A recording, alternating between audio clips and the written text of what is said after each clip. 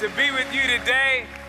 If we've not met, my name's Ryan. I get the honor and privilege of being on our teaching team here. I need to figure something out about Covenant Church, though, before we jump into today's message. Is this a Longhorn church? Is this They walked in a little bit more confident than last week, okay?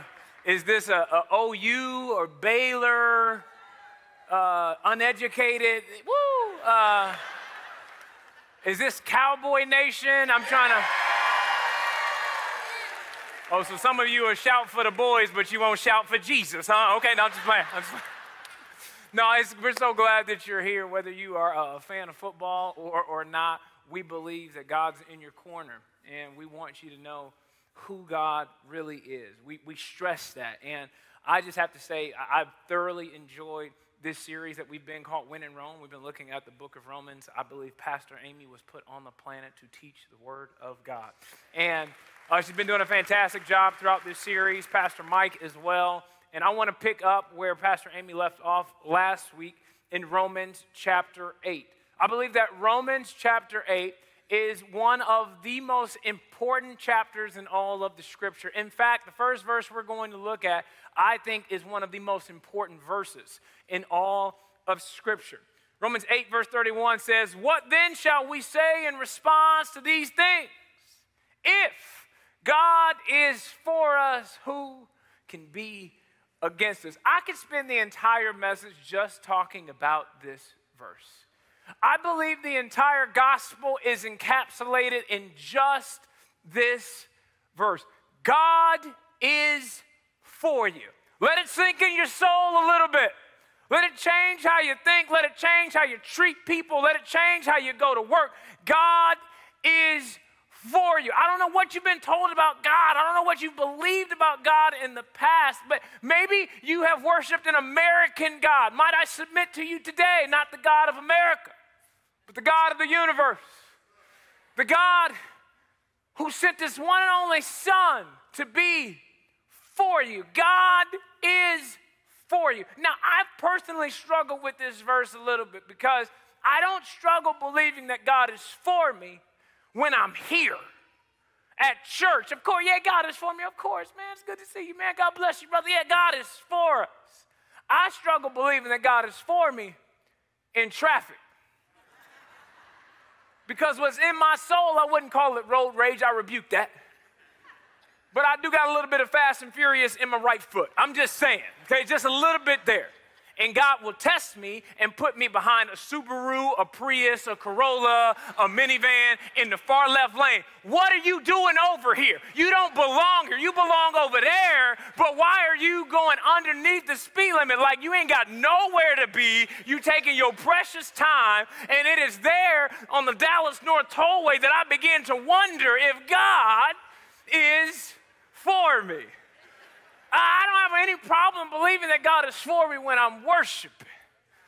But I do wonder if God is for me at my son's basketball game where I need a Xanax prayer and I just often go rogue. I could have somebody with me at the game. Man, come on to the game, man. Let's talk for a little bit, man. Hey, how you doing, man? How's your life? How's your family? What's God been doing in your life? Man, hey, that's a travel rep. What's wrong with you, Jackson? You better start playing some defense.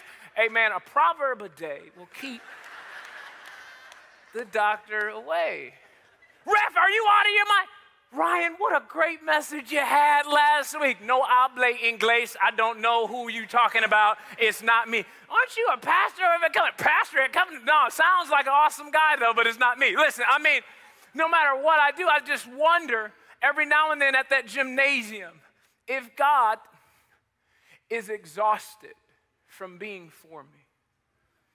If his love has bounds. Like, I know he loves me, but I wonder if sometimes he likes me.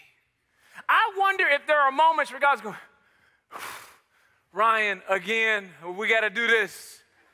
Again, like, I don't know if you've ever had a moment in your spiritual journey where you felt like you were close to God one week, and then next week, you ran into that one person at work that's very special, and you lost your mind, and then you just go, man, I just don't, where am I at with God week to week? depending on the song I sang or the verses I read, there's sort of this meter that kind of goes up and down, not knowing where we are with God. Can I set the record straight? God is for you. Now, this has been a thing for humanity for thousands of years. Ancient civilizations were trying to figure out what it meant to worship a God. And so they actually ended up with a lot of little gods. And they were trying to figure that out through forces of nature. So for a lot of them, they would say, wait a second, there's a burning flame in the sky that allows us to see, and then it goes away. We need that. That must be a God. There must be a sun God. So what do we need to do to keep the sun God on our side? But wait a second, we need rain. So there must be a rain God. So what must we give to the rain God to keep the rain God on our side? We need it for our crops. We need our animals to stay healthy. Wait, sometimes women are able to have children, sometimes they're not. There must be a fertility God, and maybe if we just sacrifice enough to the fertility God, then maybe we could get the gods on our side. And so these sacrifices began on mountaintops, and it was just too high for people. They said, we're not climbing up there. Okay, let's create temples for each God. And we'll put altars in there, and we'll bring our stuff to them and maybe burn it up, and maybe that'll get the gods on our side. And so in ancient civilization, you'll see in Mesopotamia, they actually created all of these gods. They created a sun god, a rain god, a god of thunder, not Thor. Stay with me, okay? A god of beer, a god of writing. It's amazing. You can make a god out of anything or anybody. And so what these gods required was some sort of sacrifice. If it rained, it went, the rain god must be happy with this. And if there was a drought, there was a, did we do something to make the gods angry at us? What did we do? Maybe we should sacrifice more. Some even got to the point where they said, maybe we should just cut ourselves. Because maybe what the gods require is a blood sacrifice. These stories of gods requiring sacrifices is all throughout ancient history. And then there was a new story that emerged that absolutely changed the world. It was the story of the God of Abraham. He's different. Now in his story, the God of Abraham does ask for a sacrifice, except it's his son, not an animal. There's a new level to this thing. Wait a minute, there's this God that's asking for a man's son for this God to be on his side. This is crazy.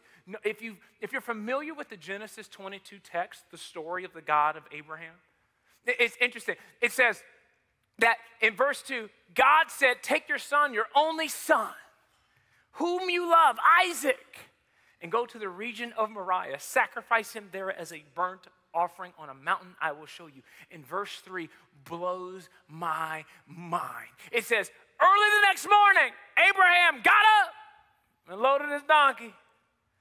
No objection, no debate. He didn't even consult with his wife. Another sermon for another day. He just moseys on.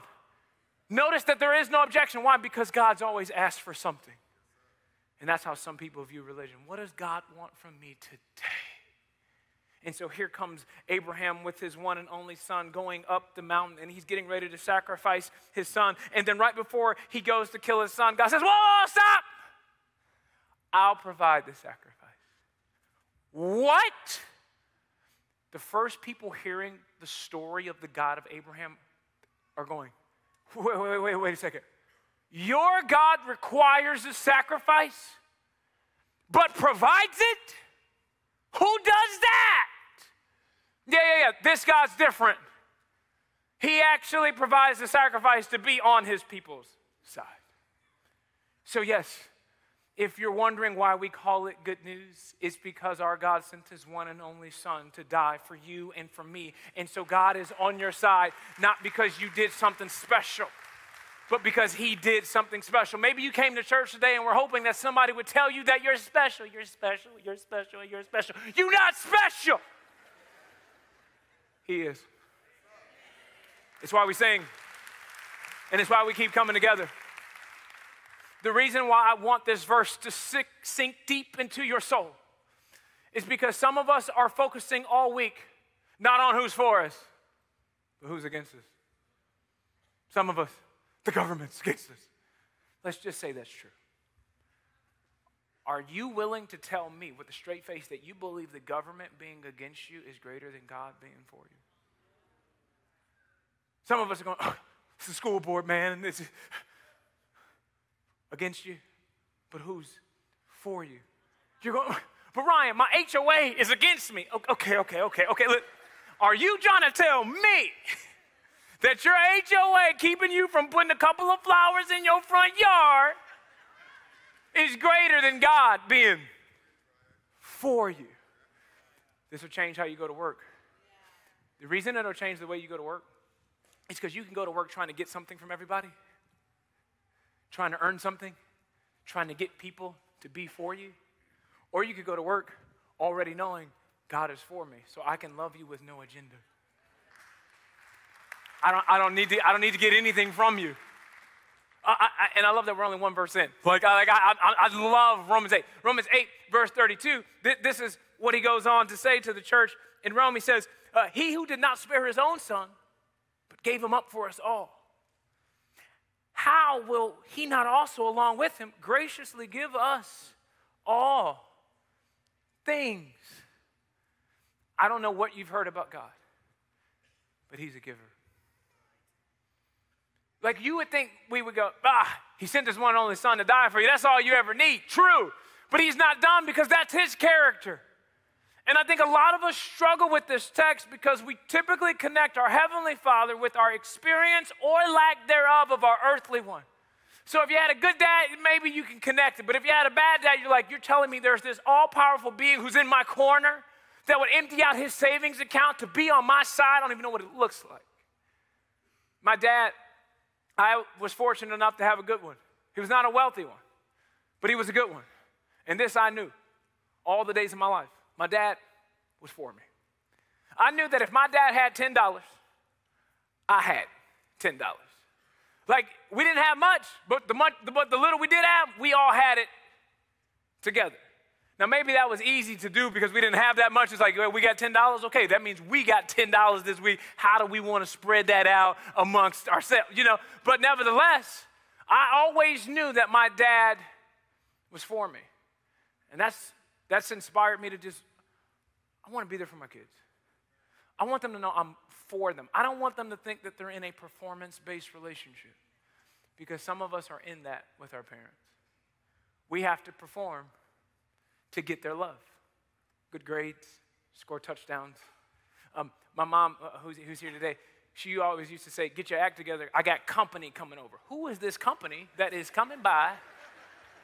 But there was this you know what I'm saying? Like you can have this thing in your mind that, this must be how my God works. I have to do a bunch of stuff. No.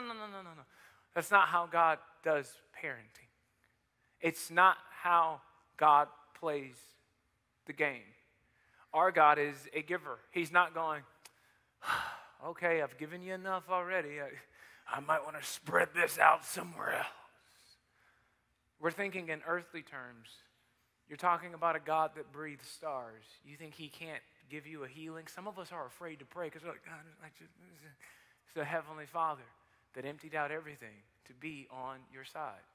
My oldest son, him and I love basketball. We connect on all things basketball. Playing it, talking about it. NBA 2K24 came out on Friday. We've already created our characters, and we made each other 6'10". Don't judge us. Now,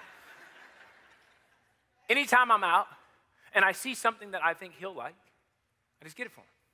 Now, here's the deal. I don't always give it to him. What he doesn't know, and I'm so glad he's not in this service,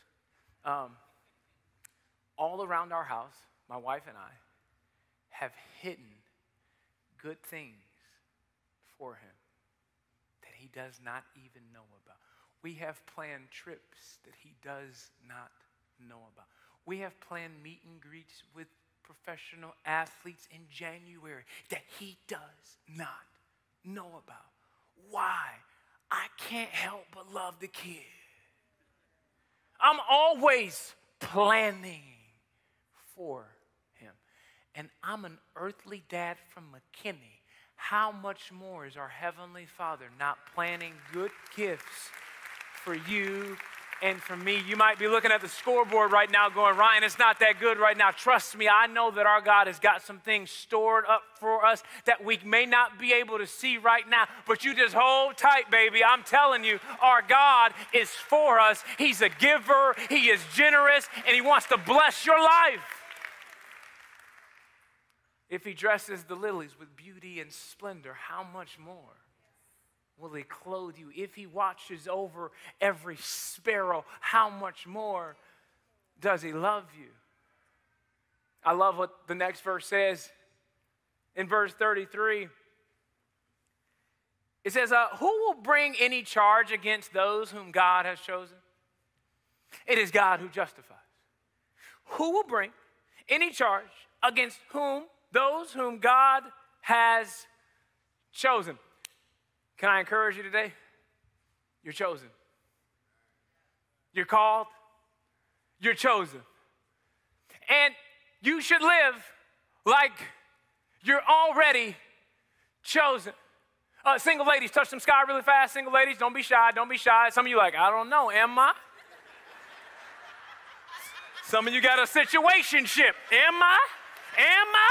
Tell them. Tell the church, Larry. Tell the church. Am I single? Should I lift my hand? Should I not? Touch some sky. About to get somebody in trouble today, boy. Like, I'm glad he asked. I see that hand. I see that hand. I see that hand. Can I encourage every single lady under the sound of my voice? Do not wait for a man to choose you, to decide that you're going to live chosen. And some of us are putting our faith in being chosen. It will not do for your soul what you think it will do. You need to walk around like you have already been chosen. Now, if a man would like to come alongside you in partnering with what God has called you to do, and he's a little bit taller, a little bit of a baller, he shouldn't have a side chick so he could call her. Nevertheless, if he got a couple of streams of income and love the Lord, if he wants to come alongside, it's a cherry on top. But it's not going to save your soul. And it's not going to pull you out of what you think it's going to pull you out of. And some of us are just waiting for somebody to choose us. No, you've already been chosen. Single man, raise your hand. Now we're really about to see what's going on in the church. Are you? Are you? Are you?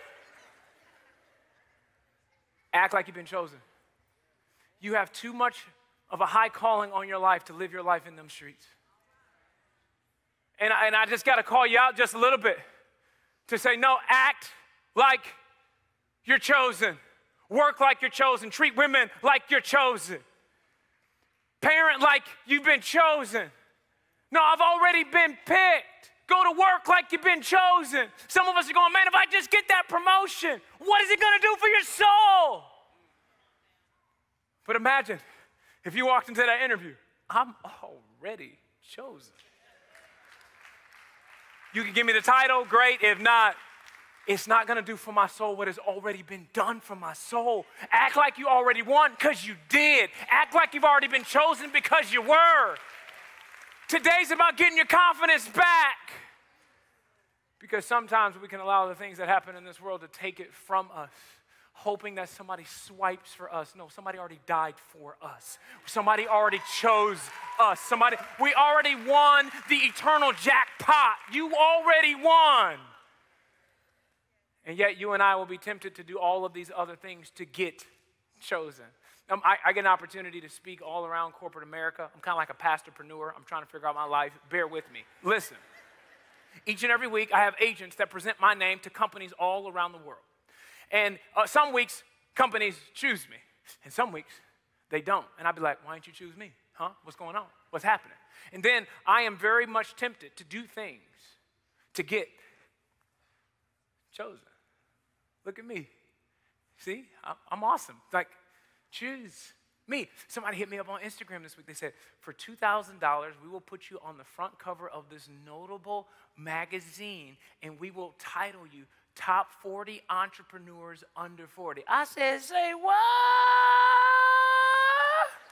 That sounds kind of nice. Got a little ring to it. 40 under 40. Ryan, how did you do this? I can't tell you my secrets. You are what you are. You know what I mean? Like, I'm tempted to like manipulate the system to just so somebody can choose me. But wait a minute.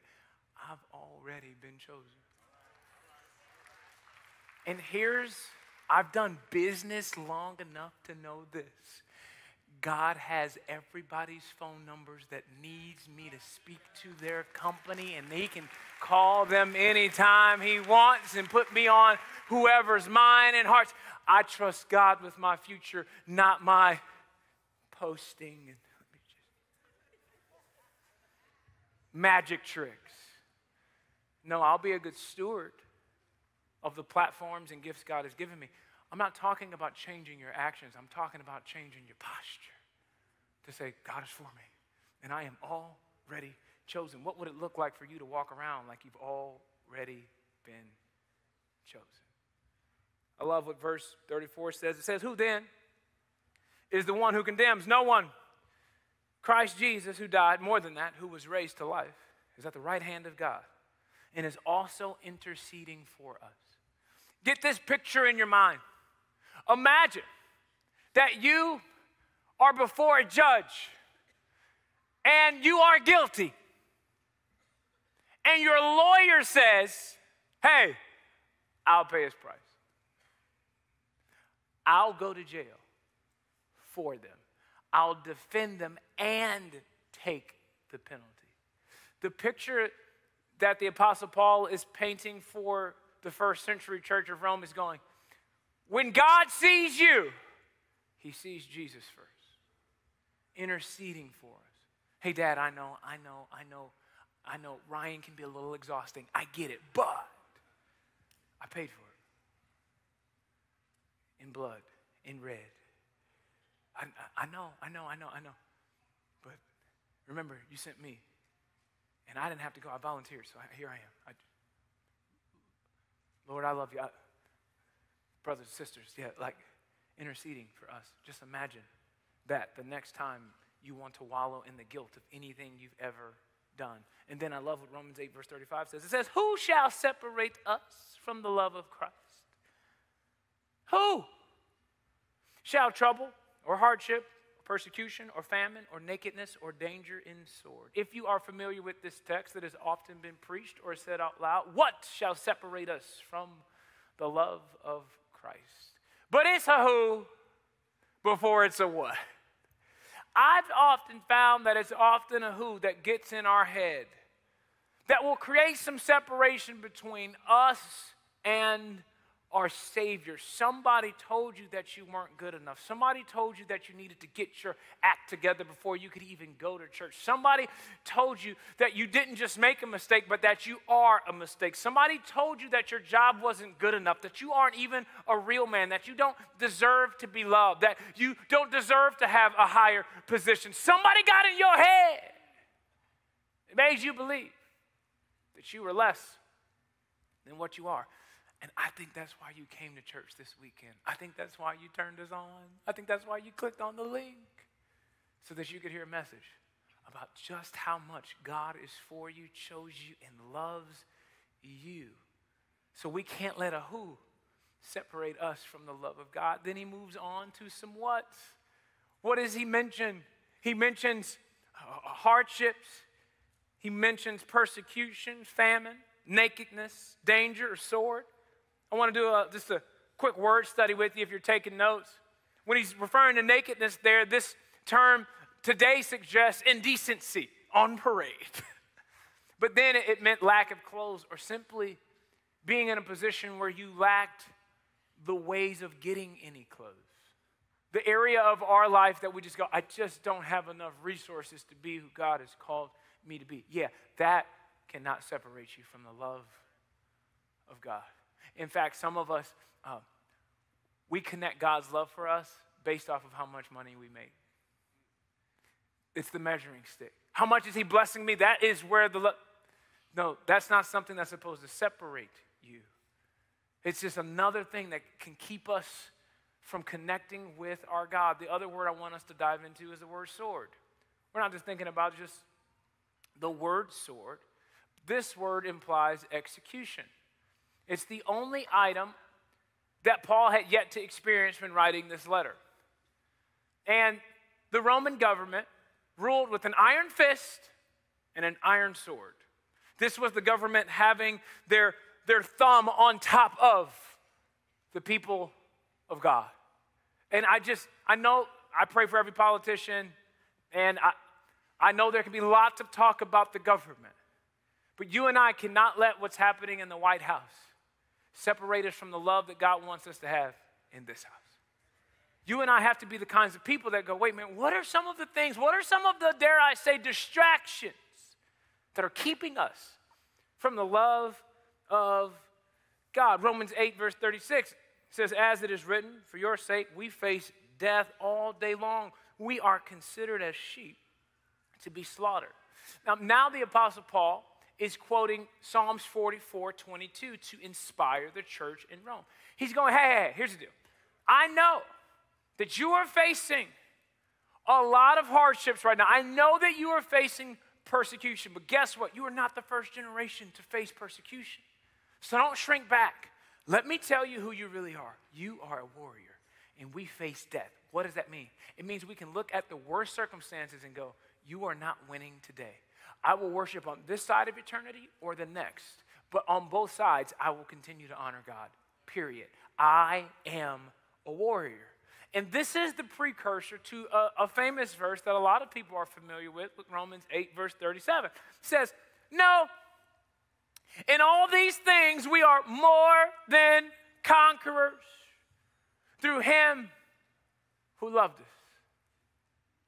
More than conquerors through him who loved us. There were several emperors of Rome that were seen as conquerors that shaped Roman history. Julius Caesar, Caesar Augustus, Tiberius.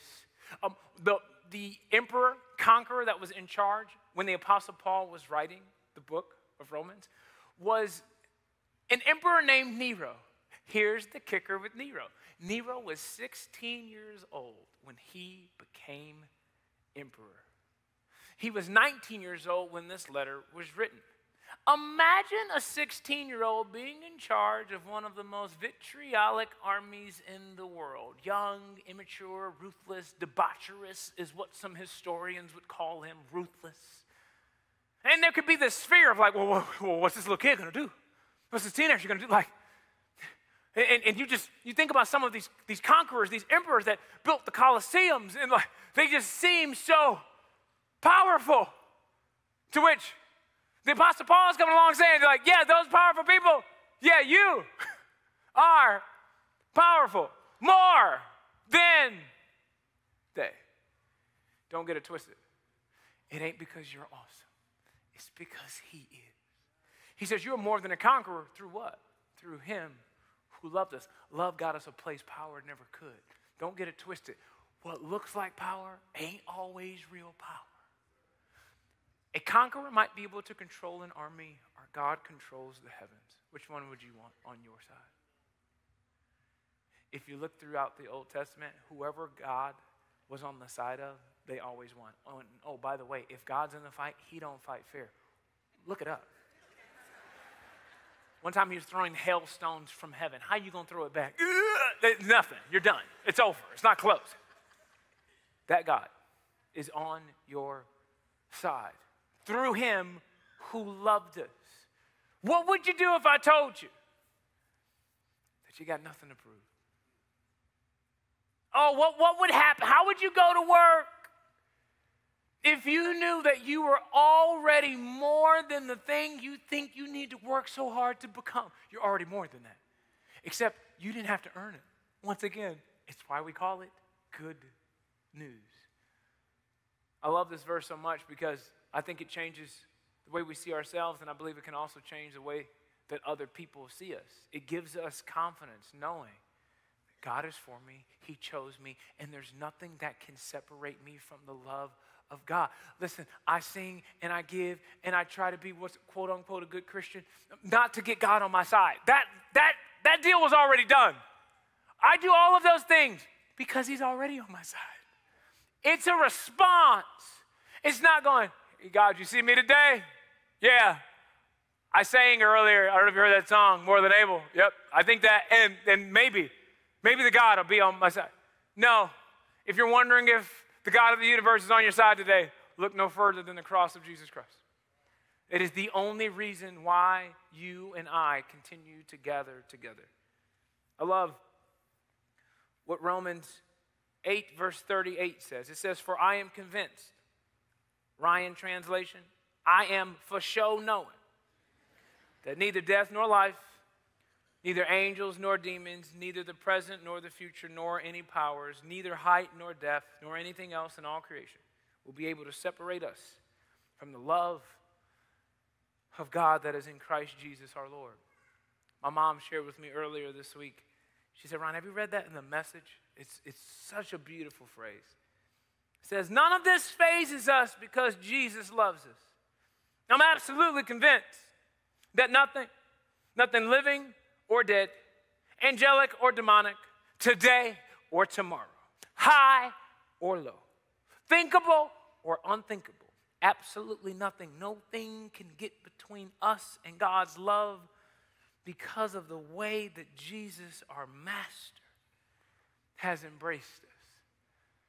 When the Apostle Paul wrote the verse we just read, he had been facing grueling times because he was a Christian. He had suffered rejection from his friends, persecution from the government, had spent many months isolated in a prison. But regardless of what people or the circumstances of his life did to him, Paul had discovered this vital truth. There ain't nothing in life that can happen that can separate a believer from the love of God. Death can't stop it. No angel or demon can stop it. And I love in the Message, it says today or tomorrow. Let's talk about today. What's standing in your way today is not strong enough to separate you from the love of God.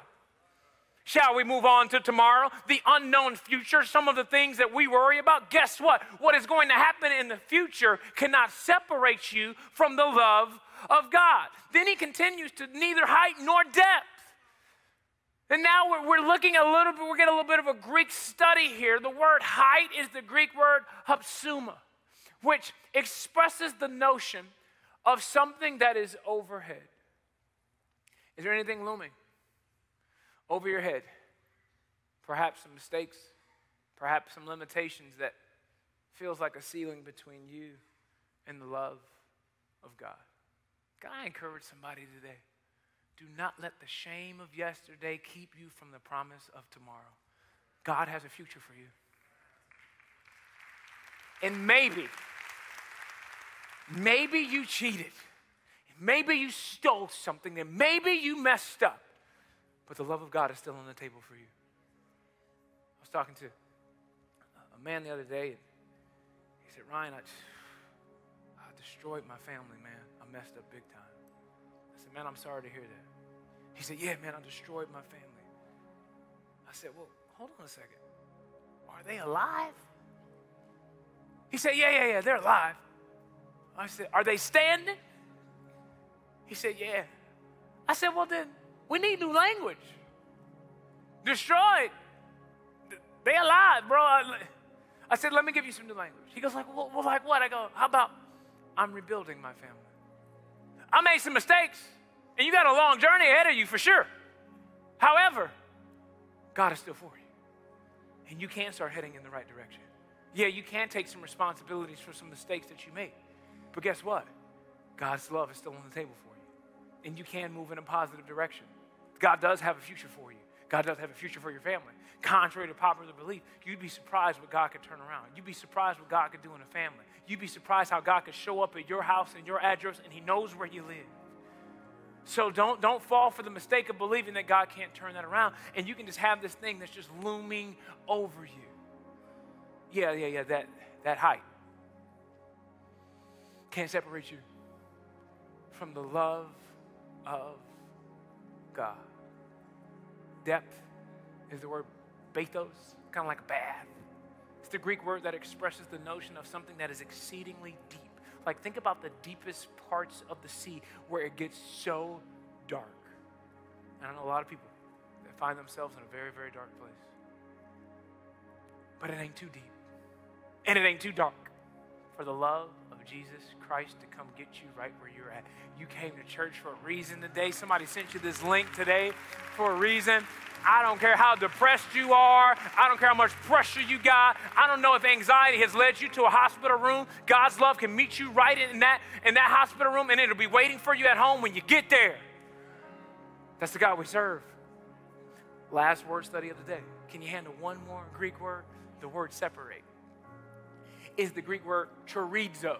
Not chorizo. I know some of you hungry. Listen, chorizo, thank you, Jesus. I need chorizo in my life. No. Chorizo with the DZO. Meaning to sunder, to sever, to disunite, to tear apart, to disconnect, to cut off, to disengage, to withdraw. Nothing can do that. I know you've had a lot of challenges in your life. I know you've had to sing through some disappointments. But don't let anything, any relationship, any divorce, any job loss, or any mistake allow you to disconnect, cut off, disengage, or withdraw from the love of God. I love how Romans 8:31 in the Message says it. He says, so, what do you think? With God on our side like this, how can we lose?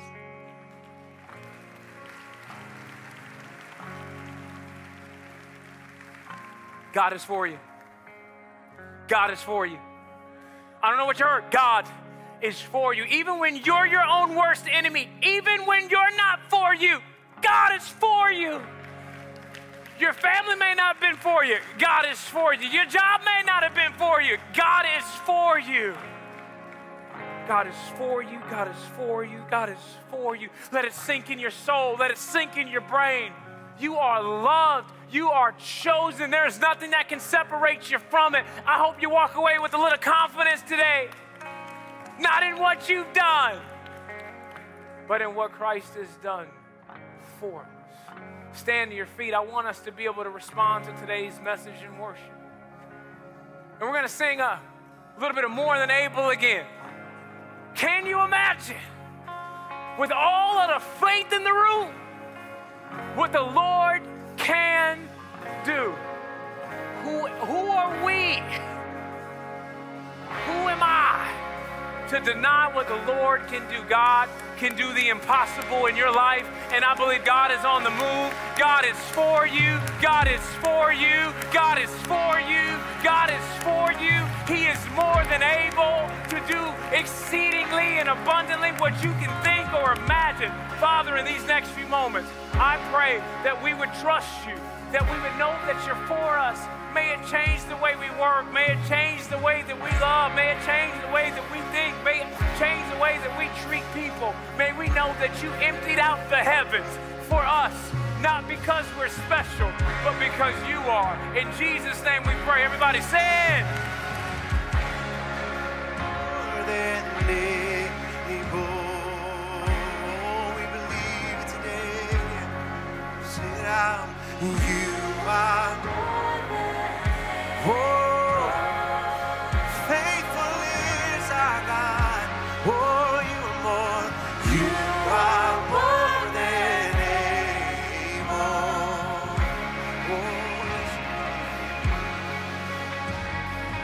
You are more than able. Who am I to deny what the Lord can do?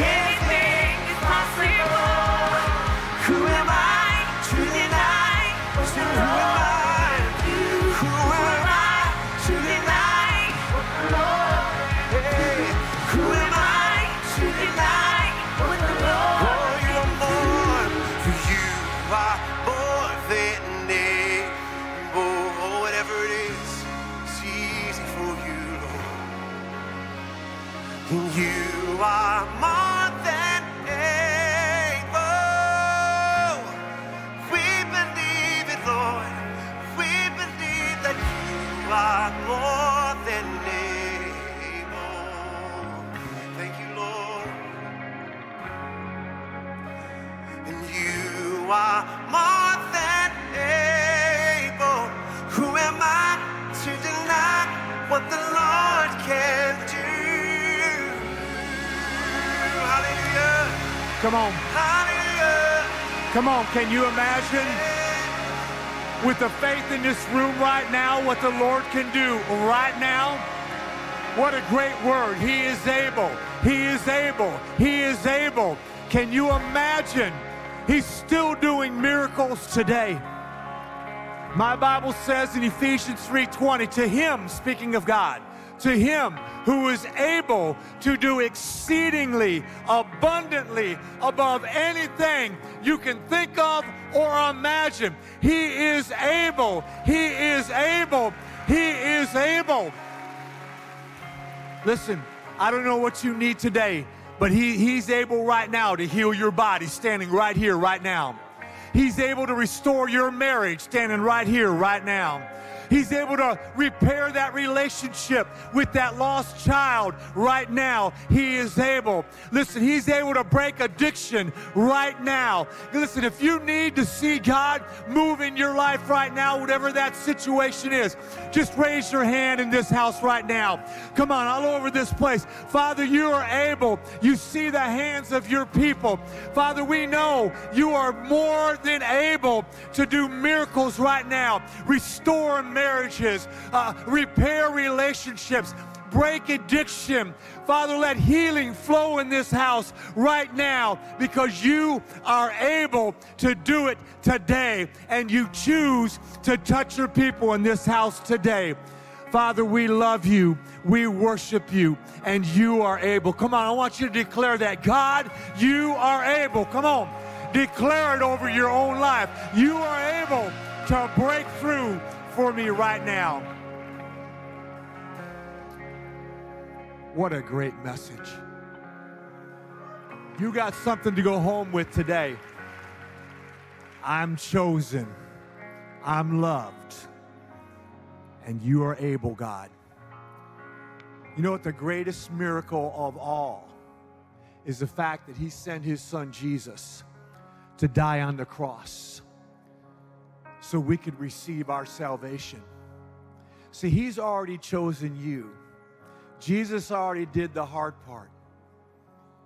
Our part is easy, and it's simply this. Romans chapter 10 says this: if we believe in our heart that Jesus died on the cross and that God raised him 3 days later to life, and that if we confess with our mouth that Jesus is Lord, it simply says, I will be saved. Today, there's someone in this house that needs to make that choice.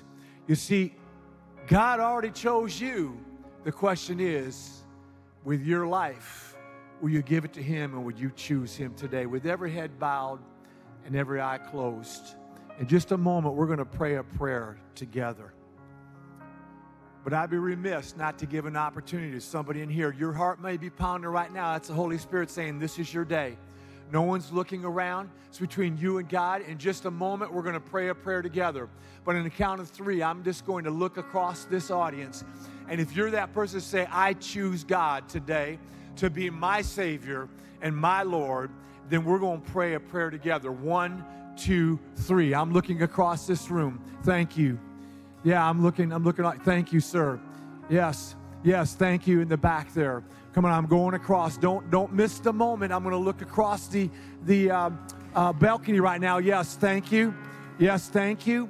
Come on. I have 4 or 5 or 6. I don't know. I'm not keeping count. Come on. There's someone else. I'm going to look one more time across this. Yes, thank you. Yes, thank you. Thank you. Yes, I see that there. Come on. God's working.